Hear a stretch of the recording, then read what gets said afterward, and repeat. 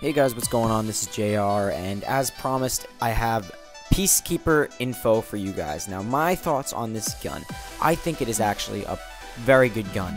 It is, to start off, it's a assault rifle and a submachine gun mix. It's sort of a hybrid, kind of like, well, I can't really think of anything it is actually like, but it's actually really good, and it is in the SMG category, but I would say it's more of a hybrid, exactly right in the middle. Now, what makes it that way is the range. Now, the range of the PeaceKeeper is amazing. It sometimes matches most of the assault rifles and is actually better than a lot of them. So it is actually better than assault rifles. That's why I would categorize it also in the assault rifle range. Now, of course, it is a automatic firing gun, and the magazine is 30 bullets. With extended mags, it's 40, but then how it becomes a submachine gun. The firing rate is just a little bit faster than some assault rifles. It's 750 rounds per minute. Now that may seem like a lot, but it really isn't in comparison to the Scorpion and the Vector, which are 900 rounds, a little less than 900 for the Vector, but Scorpion is 900 rounds per minute. That's a lot.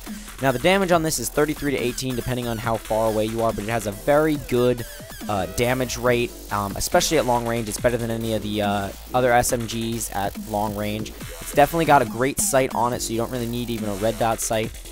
And other than that, it has no recoil. Now that's right, it has no recoil. If any of you remember the ACR from ACR from Modern Warfare 2, that thing was like a freaking laser. Now it didn't have any recoil. You could just take them out really close. It was just take them out. Like, it has no recoil. You aim down and you're always gonna hit your target. That makes getting the headshots easier, and that also could make getting gold camo.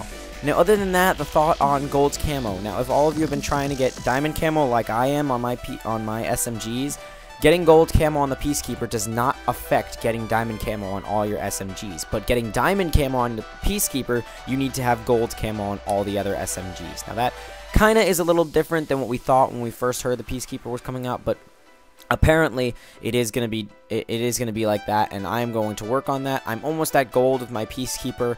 In this gameplay you don't really see that, but I'm only on like the 5th camo, but I am almost at gold. I'm past the headshots. I'm ready to go. And other than that, I have 3 more SMGs to go for gold, and then I'll have diamond on all my guns. Now that is awesome. Diamond looks so awesome, but I would love to have diamond on the PeaceKeeper.